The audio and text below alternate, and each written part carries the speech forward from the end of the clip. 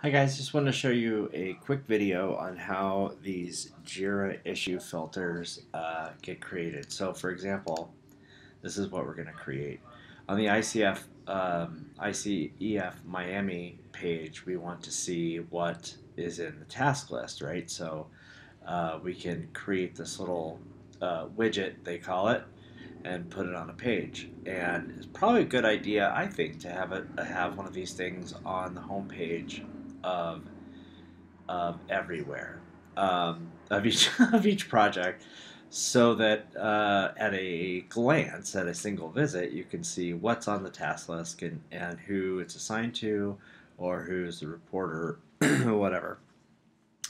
So first, here's how it's done. The first thing you need to do is really go into Jira. This is where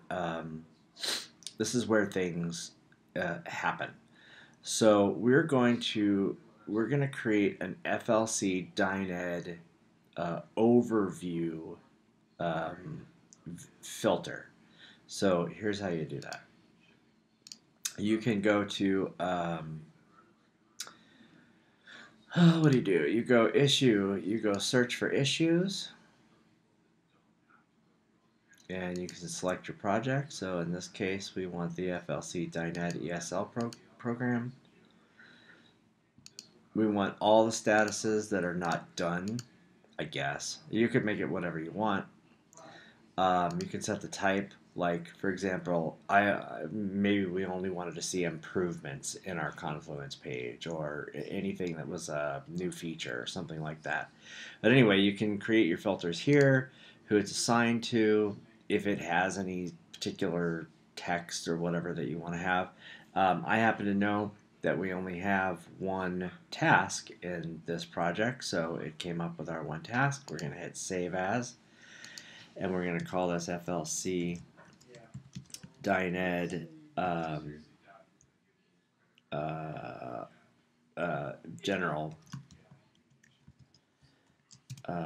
filter. And we hit Submit, and then we're done. So quite easily, you can go over here and just grab this link. One other thing you might want to do is hit Details, Edit Permissions. Now, when you have the link, it is not true that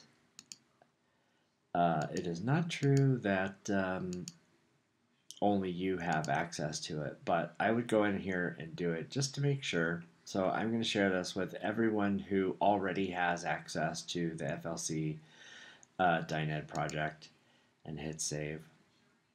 Okay, so now that filter is available to everybody. So over here, we need to go into our FLC Dyned space. Right here, we already have a little thing. Oh yeah, that's why. But here's how you add it. So anyway, you go Edit, find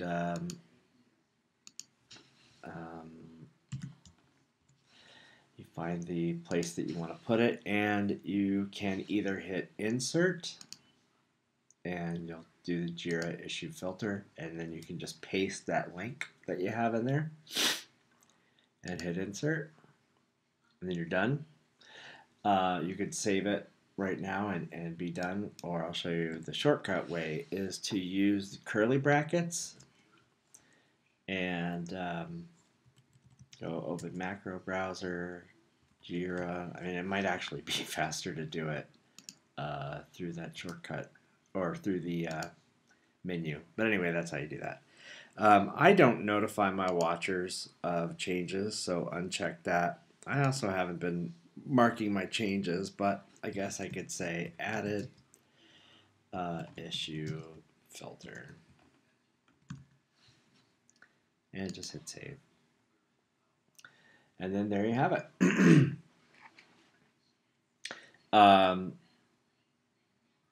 Yeah, there you have it.